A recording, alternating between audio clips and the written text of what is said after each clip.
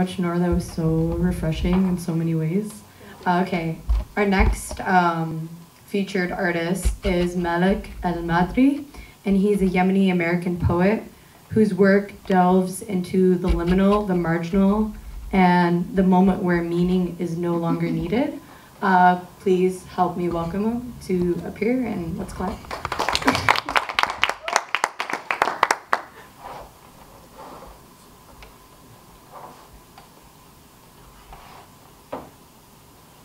Thank you.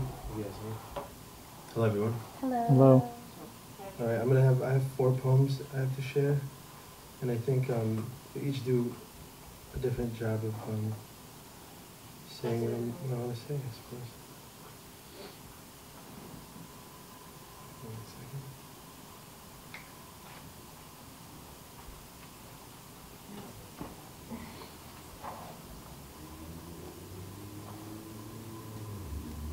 Can you close the door? Yes, please. Okay, this first one is called Masbaha. It's a shorter poem. Once I dreamt, and there was a circle of fire, and a circle of people, and the people circled the fire, and the fire circled the people, and the people were warm, and they were burning alive, and everyone was chaos, and everything was fine.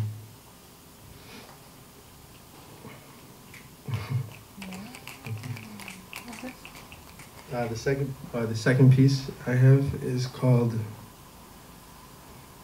it's called Or.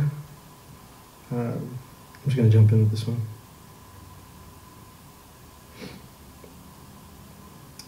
Or. I'm riding my way back in the wrong direction. Or maybe I'm actually moonwalking. Or this is a kind of fast. MJ spent 30 days on nothing but water when his revelation came. He was praying to Bobby Brown, worshipping the burning bush shuffling beneath his feet. Feet as beautiful and incomprehensible as the Quran is to me. And now I'm thinking, how much water did Isa walk? Was it a month's worth? And is an ocean enough to make me a god? To produce my own poetry, prophecy? To write me into verse out of prayer and thirst?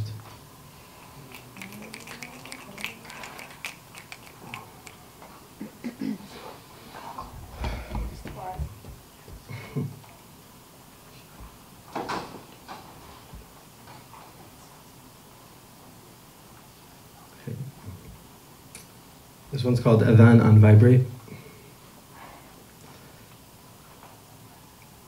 At least 5 times a day, you call to see if I've eaten, prayed. Such bread the body becomes. And is a lie if it wants to be true, to rest like the rest, their rest and residue, dailiness.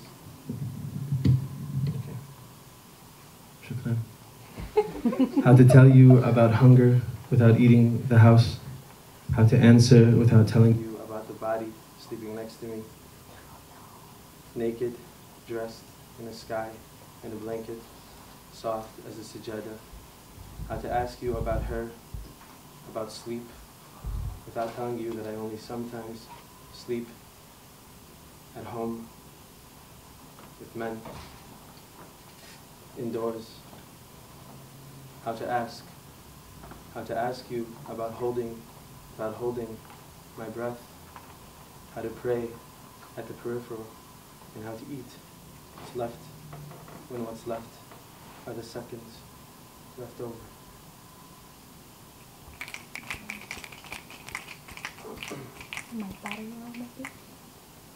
And this last piece is called Thinking About It Over a Cigarette at the Coney's House of Leon. For 2 feet into the infinite, and I'm thinking to myself, I haven't paid a parking ticket in over a decade. I'm pretty sure someone is after me in every city I've been in. Only I know the feeling came first. Some statements speak for themselves. The dead can speak for themselves and choose to say nothing. So let's say nothing when we pass a cemetery. 2 feet into the infinite, and I'm thinking to myself, even if it takes forever to get back, I'll still have forever to do it, and even longer to want to again. No wonder the ceiling fan eventually learns to whine. No wonder we write in threes while the apple never makes it to our stomach as the apple. What a masticated mess it's all become. Such noise and narrative, such chewing. You'd think hell was a kitchen where all the brown boys go to cook. Thank you.